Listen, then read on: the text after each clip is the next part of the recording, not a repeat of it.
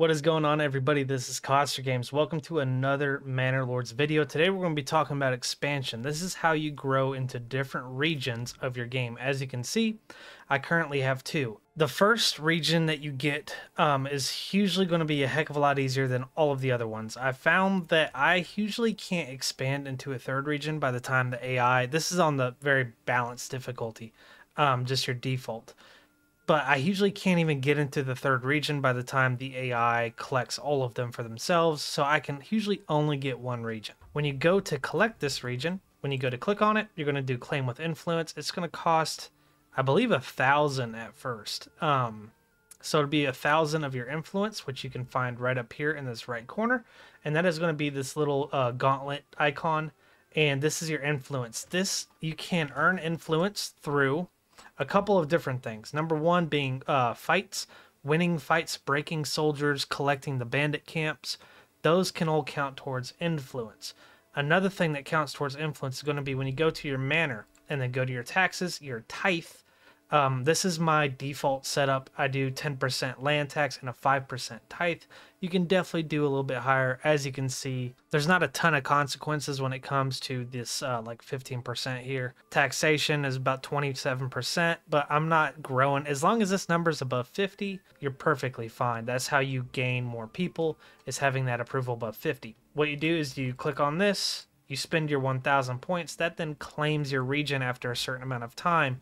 Usually if you are claiming an unclaimed region, the AI is not going to retaliate against you, so you'll be able to collect it pretty easily. Now, after that, to settle a region, you need about 250 of your personal treasury, and you go down into construction, administration, and you build a settler's camp. Now, you place that, and there's three options, I believe. I believe it goes 250. Let's check. I can't do it. We'll do it later. But I believe it's 250, 500, and 750 to give your starters or your new settlers a significant amount of more resources.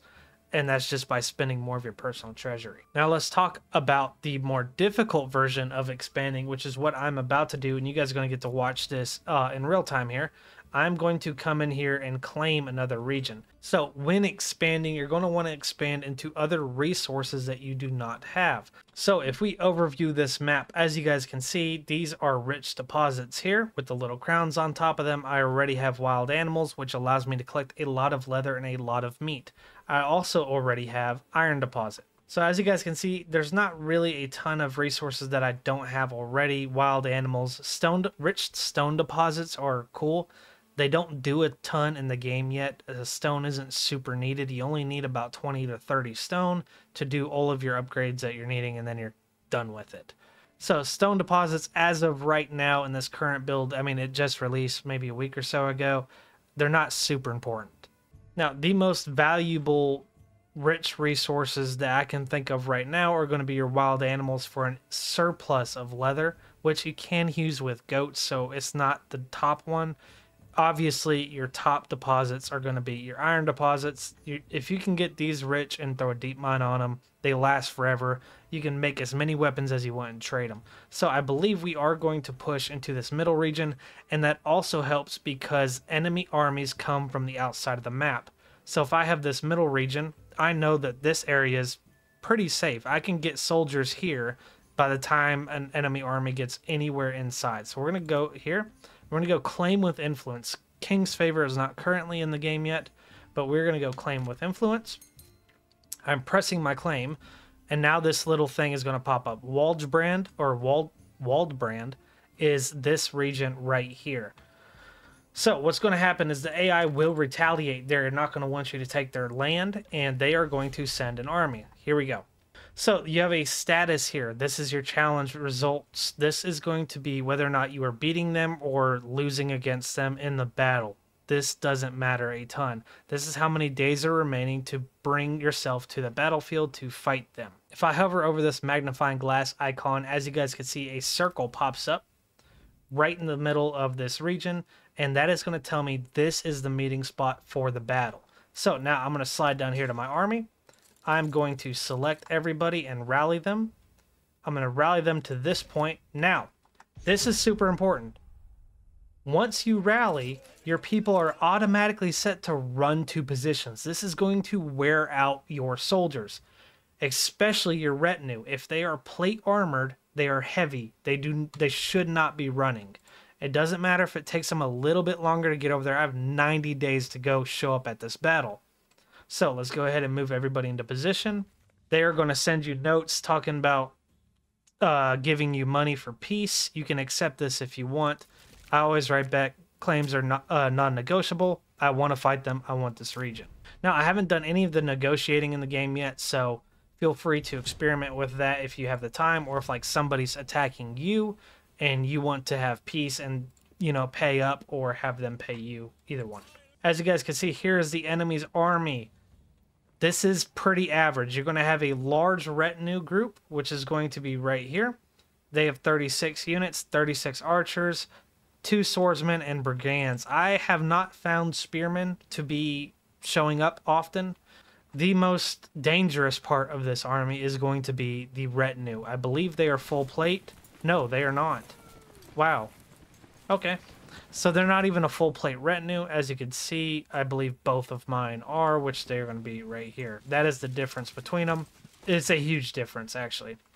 And if you want to know how to upgrade them real quick while everybody's walking around, you go to here, you go to retinue customization, and on the right side of the screen, there's going to be an option to give them plate armor, and you can pay for that, or if you have plate armor being made in your towns, you can give it to them for free. So again, we are looking at the magnification right here. They are moving in from this side. We're not going to have a ton of time to get ready. We are just going to set up, if we can, right here. Just going to get our guys on over there. They're not running. I have it in fast forward, 12 times speed. I know you guys can't see it because my camera's right there. All right, so now we are going to get set. There we go. We are now set. The archers do a little bit of damage. As you can see, I don't ever make archers. I literally just make spearmen along with my retinue. The archers, I've had a lot of issues with them in the past. They are kind of clunky, and they don't do enough damage to warrant me making them. Like, watch how easy this is. We're going to just push right into them. So this is 4 units of spearmen and 2 fully armored plate retinues. See, we just broke 2 of them, 3 of them. We're going to keep pushing in on them. They're going to write another thing, non-negotiable. We are beating you. I am not going to take your money over this land. And we're going to push in right here. Archers are taken out. Victory. So now we have claimed this area after defeating the enemy in the battle. So now if I wanted to, I usually settle right after winter. So you're talking March. March, I will build my settlement camp and go ahead and get people in here. It's a little bit late for me right now, but if I wanted to build settlers, like I said, I'd come over here to the administration inside of construction, grab my settlers camp, click it down, and here, this is what I was talking about with having the extra wealth. You can upgrade the supplies that they come with, and this allows you to have a much more lenient start than what you had at the start of your own game. Now, one little tip before we go, with your military, if you keep a surplus of helmets and or spears, whatever you have in your army currently, like I have 9 spears and 21 large shields, as you can see, I did take a few losses. These spearmen go up to level 36, I believe.